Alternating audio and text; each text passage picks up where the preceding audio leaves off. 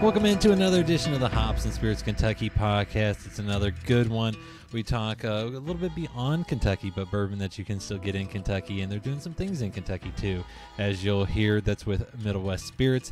But first, our news and notes for the week. It's bourbon heavy, so get ready for that. 15 Stars is releasing their second bourbon, a 7 and 15-year-old private stock. It's called 7 and 15.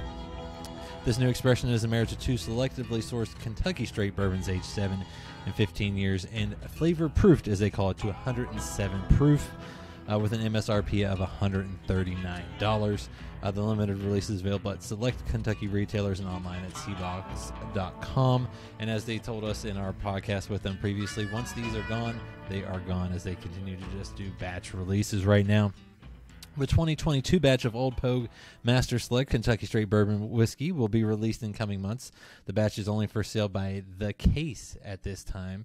The case price for Old Pogue Bourbon is $600 with sales tax included for 6 750 milliliter bottles, and there's a limit of 1 case per customer. If you're interested in purchasing a case, please complete the form at oldpogue.com /case-fulfillment. Cases will be allocated to customers as submissions are received through that link, and they will contact you by email to provide a date in October for pickup at the distillery in Maysville, Kentucky. And last but not least on our news and notes, the Kentucky Bourbon Benefit is featuring as an online auction featuring exclusive private barrel selection experiences, rare and vintage experiences, and unique tasting and tourism offerings from Kentucky's signature distilling industry and hospitality and charitable partners. The online auction is underway and runs through Sunday, August 21st at 11 p.m. Eastern. Go to kybourbonbenefit.com. That is kybourbonbenefit.com to view the auction items and bid. All proceeds will go directly to the state's official Team Eastern Kentucky Flood Relief Fund to assist those impacted by the flooding here recently. And we also send our thoughts and prayers out to them as well. Up next is our Q&A with Ryan Lang, co-founder and now CEO of Middle West Spirits in Columbus. Enjoy. Remember to check out Hops and Spirits on social media at Hops Spirits, all one word, on Instagram, TikTok, Facebook, and Twitter. You can also find Hops and Spirits on YouTube and at hopsspirits.com. Joining us here for our Q&A on the Hops and Spirits Kentucky podcast is just slightly beyond Kentucky, up the road in Columbus, Ryan Lang, co-founder and now the CEO of Middle West Spirits in Columbus. Ryan, welcome in. Thank you. Thanks for having me back on. It's good to see you. I appreciate the time. You've been on the Bar Conversations a few times, and we've had a lot of fun there, learned a lot. And for those that may have missed those or maybe new to this podcast, and the Cliff Notes version, tell us a little bit about yourself. Co-founder of Middle West Spirits. Not much to me, really. Just janitor to picking whiskey for blends, do just about everything we can do here to operate. But Middle West started in 2008. We're going on our 15th year here soon, which is crazy. We're in Columbus, Ohio. We're a craft distillery, pushing more towards a commercial distillery right now, and we do everything from scratch. So we mash, ferment, distill everything here. We work on our own brands. We've got about 15 different products we produce, and then we have a lot of strategic partners that we work with to co-brand and work on those as well. So, yeah. I still can't believe it's been almost 15 years. It's crazy. So. Well, I love how you mentioned that you guys are kind of becoming that bigger thing than just a craft brand anymore, and that's kind of evolutionary of things. And it works too, because I'm guessing things have changed a lot since y'all launched back in 2008, just a little bit. oh God, yeah. I mean, when we started, 50s, 60s, as far as the actual DSPs listed, registered, and operating. Now it's far, far greater, well over 3,000, pushing 4,000. I don't even know where the numbers are today. So the categories, blossomed. It's blossomed in the state of Ohio too. There were only, one or two of us then, and then it grew. So yeah, things have changed. The business model for us has, remained nimble and moved as well. So we've been adjusting as quickly as we can to what is an adjusting, I would say aged spirits category primarily for us, is trying to keep up with that. So. Well, and for you personally, when we first talked, you told some great stories with your family's history with distilling, and what's it like to be able to kind of do that and share in the history that your folks have your family has done, and Yeah. being able to share in that. Yeah, it's I often don't talk about it too much. It's pretty amazing, to follow in the footsteps of what I always wanted to get into that, something that our family had been doing. And just to honor that and to pull that forward as an inspiration, and then after that, just being able to be I would say exposed to a lot of people in the category, stalwarts in the category that have been doing it for decades and decades and decades, and then them helping to improve and work with us and just constantly seeking innovation and improving the company. um, it's a great arc. It's a great arc. It was kind of like, here was the inspiration from the family, and then you get into it and you realize how much it actually costs to do this, and then you're like, oh my god, you did really well.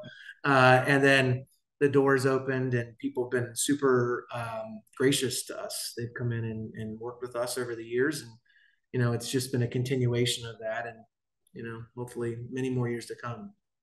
And do you still have that still that magically appeared out of the earth there for motivation and just Yeah, also to showcase? it is hidden. It's never to be used again. Yeah, we certainly have it still. As it's actually at my house.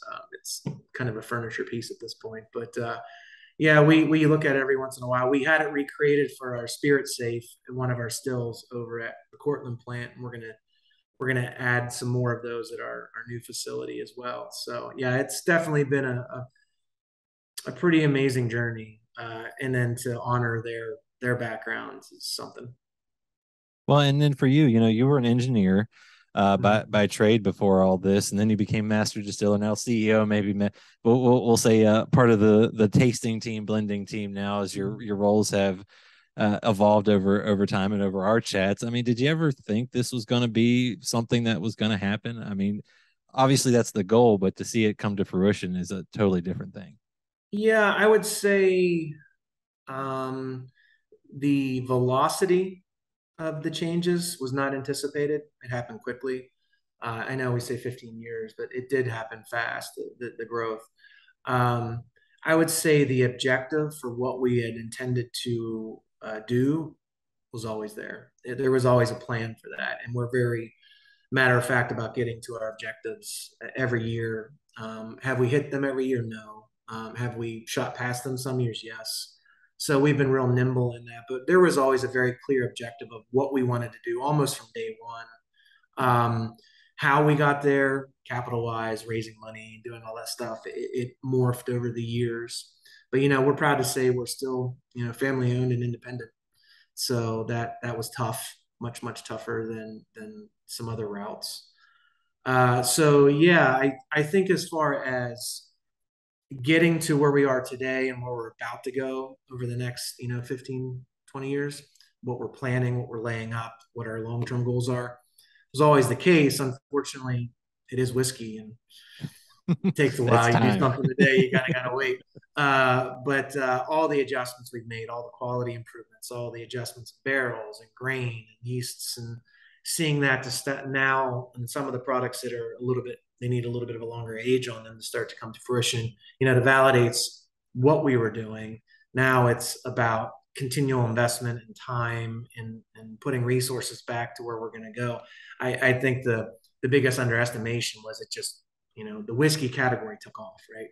So when we started, it was it's kind of there, it was growing, it was going, and then poof, it just really started to accelerate, and it continues to accelerate. Any dark spirit category is really accelerating. Heck, tequila's really flying up the boards now as well. So um, yeah, it's been a wild ride.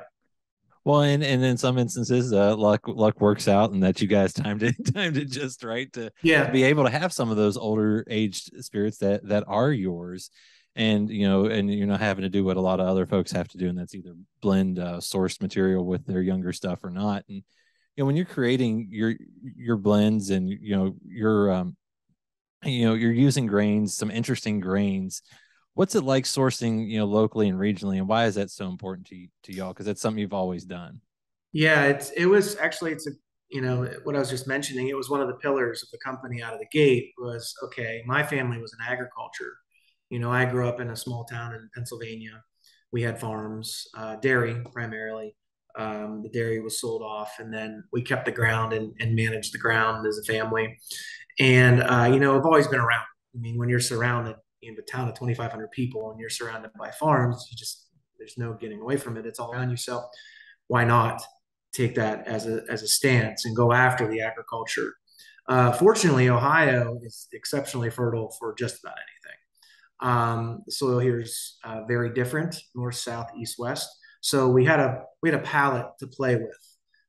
Then on top of that, we have a lot of farmers that we work with directly that were allowing us to get really creative with the grains that we were actually turning into seed and therefore turning into products for us to actually produce whiskey from, or vodkas or gins and whatnot. So we're very lucky in that respect. It's They say terroir. You've heard it. It is a thing. It really does affect. We've grown wheat up North Ohio. We've grown wheat in the southern parts of Ohio, and the distillate's completely different. Batch recipes are the same, yeast are the same, processes are the same. The output is different, and that goes for different styles of corn, different styles of rye, different styles of wheat. It really depends upon the seed you're growing and then where it is grown, how it is treated, how it is managed. So we've played with that a lot over the years, and it's kind of been our thing. Um, you know, uh, we we honor what Kentucky and Tennessee, and then obviously MGPI / Seagram's has done over the years. Stalwarts have set the bar and the standard. It's an exceptionally high standard in the category, no doubt. But why don't we try to do something a little different? Why don't we try to go after that? Why don't we try to, you know, do a pumpernickel rye base? Why don't we look at the corn that we're growing for a Michael Reserve and make a 4 grain that's a wheated, but has, a little bit of rye and what would be a traditional wheated bourbon. So, we've gone after those to, create our sort of calling card with stuff. And then we were fortunate enough that Speyside decided they were going to set up camp in our backyard too. So Speyside put a plant in Jackson, Ohio, and we have access to Ohio grown oak now. And with what they do from a processing standpoint, we've been able to even make adjustments on the barrels and how they're treated before we get them, before we actually fill them with the whiskey. So it's been a whole agriculturally focused basis for making whiskey. And we're fortunate in that we don't need to make billions of gallons, right? So we can make adjustments on the fly. We can work directly with farmers. Not to say that the large guys can't, but I mean the sheer volume that they go through from raw materials is staggering. So there's a little bit of a benefit in that we don't have those volumes. So yeah, we've been fortunate to be here and have that as kind of a staple of the company. And now you're starting to see the fruits of that labor over the years coming out in the products. Well, and you touched on this too, because you guys use some unique to me type stuff. The one that always comes to mind is the dark pumpernickel rye, which is one I think my favorite. And how does using that impact the flavor profiles for you? Because obviously there was something in that the red wheat or winter wheat, I believe. What was it that drew you to those things and to go and use those when maybe others wouldn't? Honestly, we tried a lot of the standard stuff, and the distillate that came from the products was, what we expected it to be. Honestly, it was us taking a look at grain catalogs and seeing what grew here, and different types of corns, different types of rye and whatnot, and what was available. The big thing was, what is grown in the region, and we fortunately have had access to the Ohio Seed Improvement Association. We've had access to OSU and their ag extensions. We've had access to some really good brokers that had some unique products that we were able to bring in and try. And then we'd trial something on a small setup, and then we'd have to commercialize it. Then we'd go from a couple acres to 1,000 acres. That was a transition. That was a little tougher, but we tried the products off the still. We made adjustments there, and we found what we liked. It was pretty unique. And then really, it's a waiting game. Mm-hmm. Then it's taking the barrel, filling the barrel, multiple types of barrels, and then sitting and waiting another 2-3 years. And we did that over and over and over and over, and we're still doing it to this day. I'm glad to say we've honed in on some things that we like. pumpernickel being one, and the corn variety I'm not allowed to say. But those changes affect the oils off the still. Those changes affect the floral capacity or tones off a still. They change. Basically, if you look at a flavor map wheel of whiskey and you look at the grain section of that, drastically can be affected by the grains that you grow. So we had an open palette, and we ended up playing with that quite a bit, and we've locked in what we like. So that was a long time coming. So it took, I mean, like I said, we've been distilling actively for God, how many years? Going on 13 years. And we have done that every single season, every single growing season. Well, and to be able to work with, folks and collaborate to the point of, working with an ag extension agent to kind of get those. I mean, obviously it's one thing to be able to work with just, throw some money around and see what happens, but to also just be able to partner with folks that are willing to help you out. I mean, that had to go a long way to what you guys have now been able to accomplish. Yeah, certainly. I mean, in the early days, there's just too many people to talk about, and who we've worked with in the past. We had gentlemen that worked at Seagram's for a long time, and then he became a friend and a mentor, and we still talk all the time. And he's a name that isn't often thrown around in the category. His name's Larry Ebersol.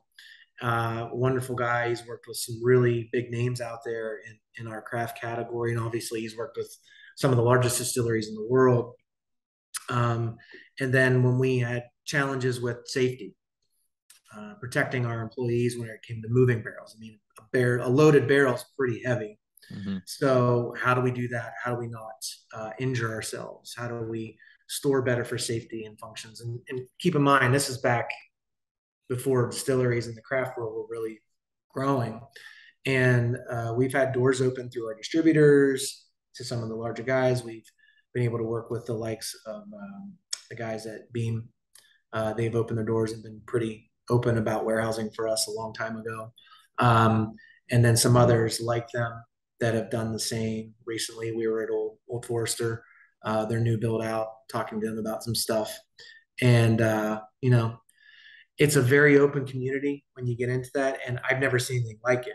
My old past as an engineer in other companies, everybody was like locked down, watch what you're doing, watch what you're saying.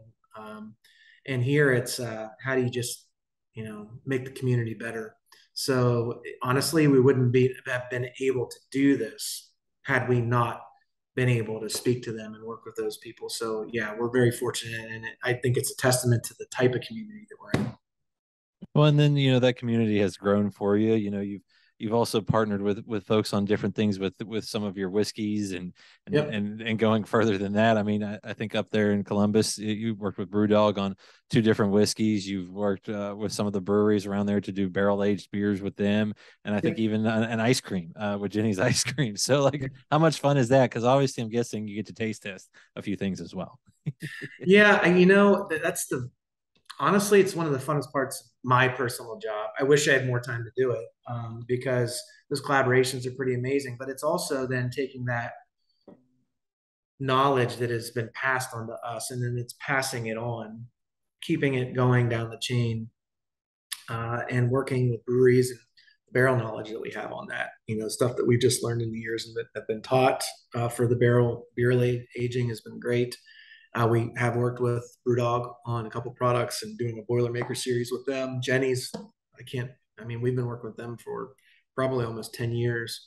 So, yeah, that's been great. And that just vein of, what we are as a company has then gone even further into like strategic partnerships and guys we work with and other distilleries that are, up and coming. And we've worked with a handful of them to try and get them rolling, and seeing their success is also great for us, because that was the goal. If you set out to actually achieve something and you see them succeeding as well as what we feel we're doing, then everybody's winning.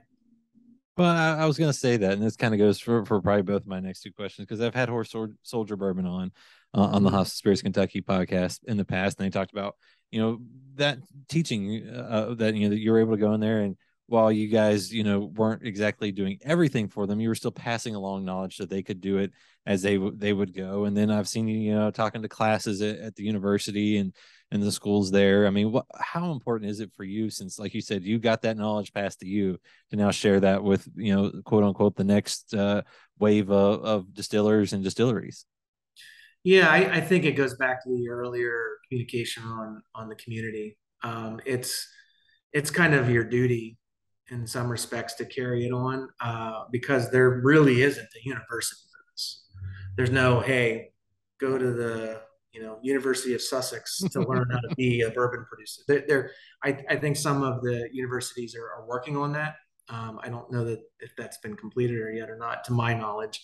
You have Moonshine U, which does a lot of that, which gets people to a certain level. But when you get in and you get the intricacies of decades of experience in an individual, and every single time I talk to some of these guys, I sit and I shake my head again. I'm like, you could have told me that 10 years ago. I'm like, thanks. You're spoon feeding me what over time.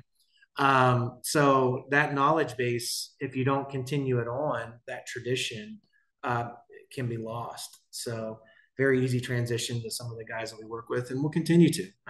We're never going to stop that. Um, and now it's more about timing than anything. It's unbelievable how busy the category has become.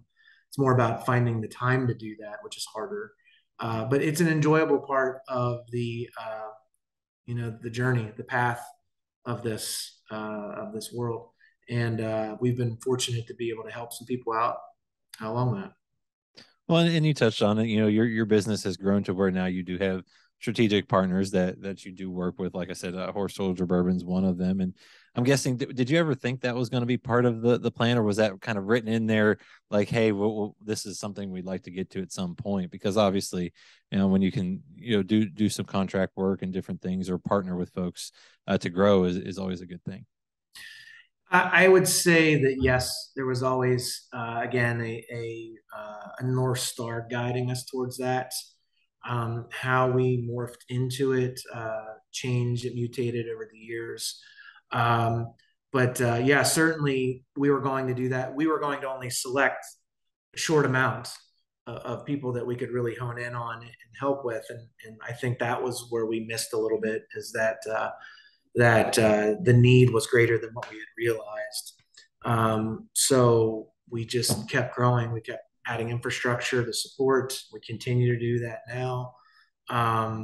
And yeah, I think that the reward in educating and working on that, or being educated and carrying that on, should be a big part of why you do this.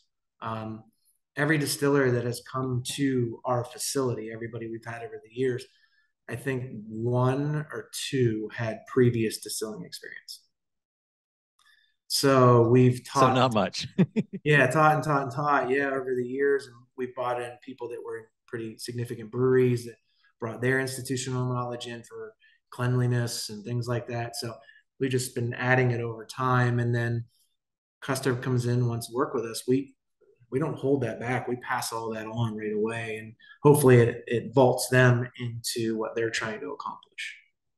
Well, and then, obviously you all have been able to accomplish a lot. You've got, as we'll talk about the bourbons here in a second, you've got the OYO line of vodka, and then the Vim and Patel gin.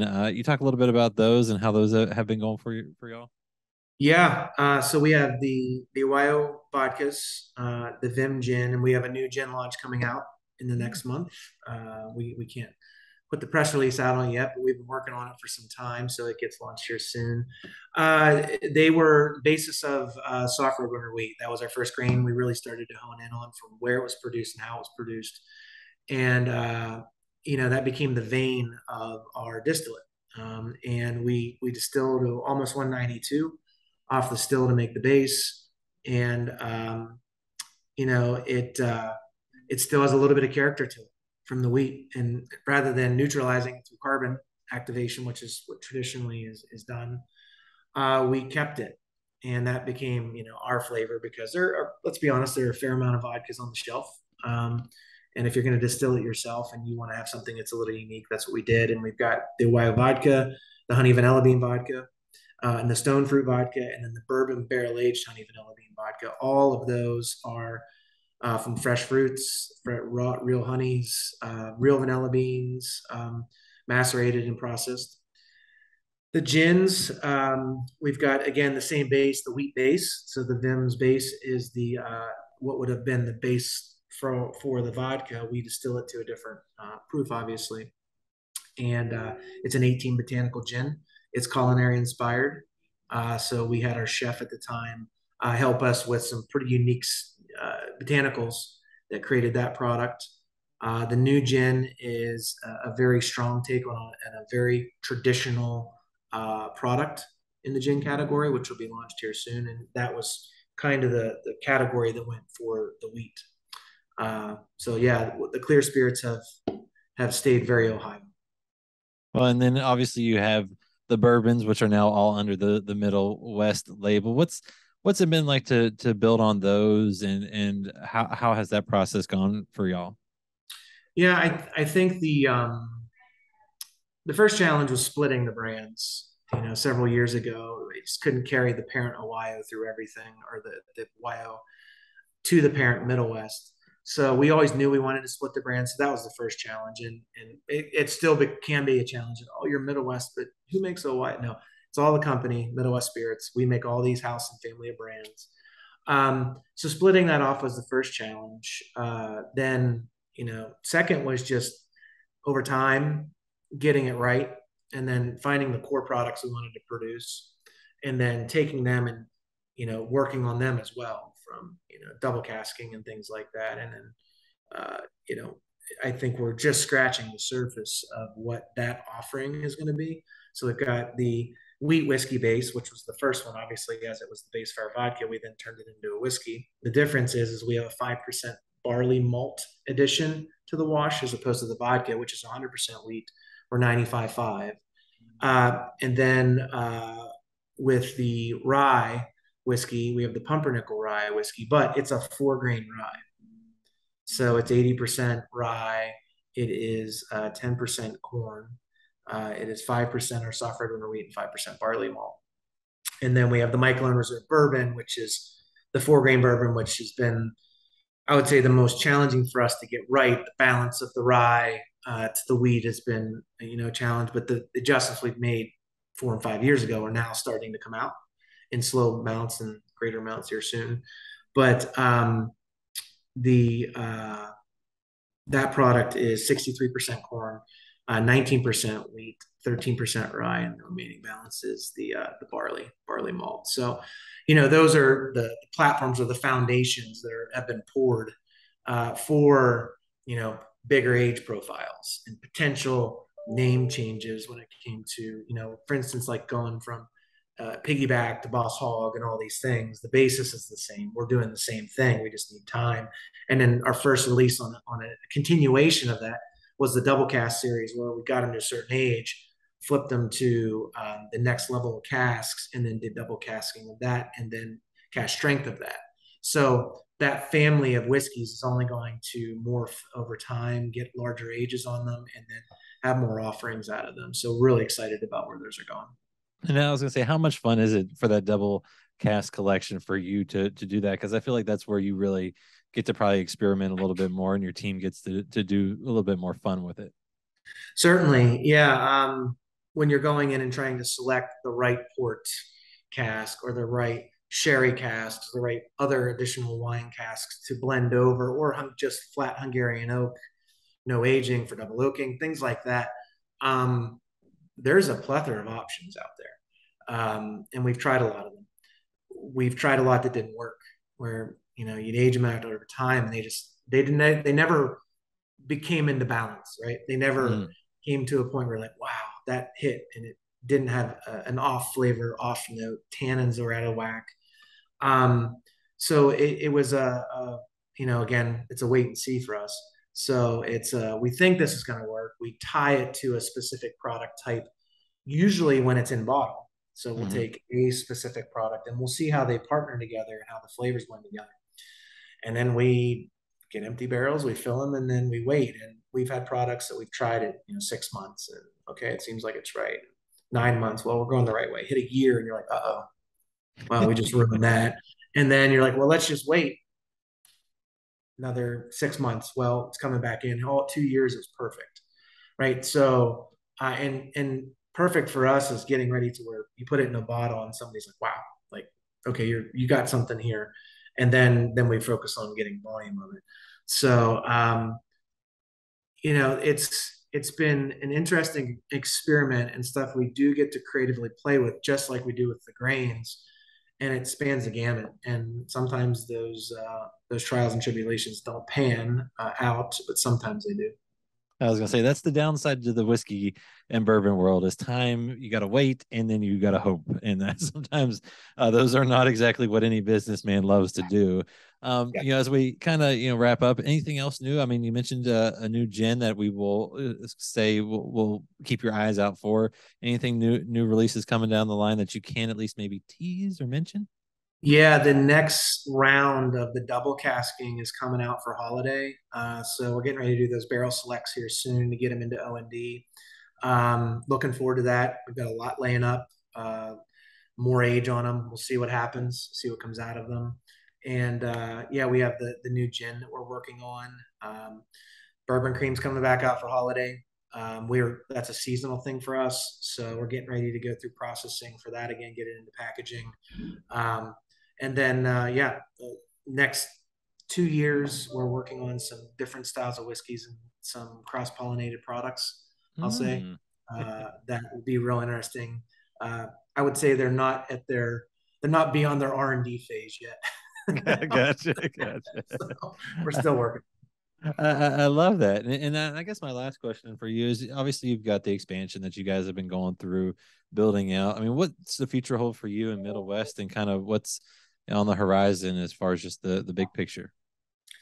Yeah, I think the big picture is continuing to reinvest in our people and our facilities.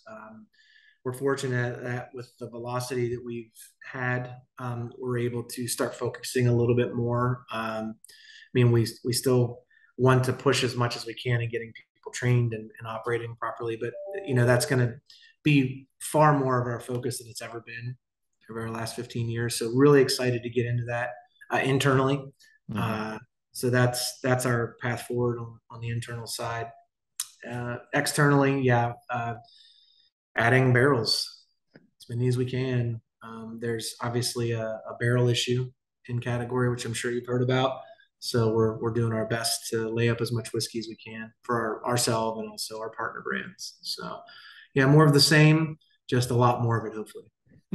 Well, fingers crossed that other things don't get in the way of that you can't control. And as always, you can find Middle West Spirits on the shelves here in Kentucky, of course, up in Ohio and elsewhere. And Ryan, thanks for coming on, sharing a little bit more about what's going on at Middle West, and I appreciate it as always. Yeah, thanks for the time. Good seeing you again.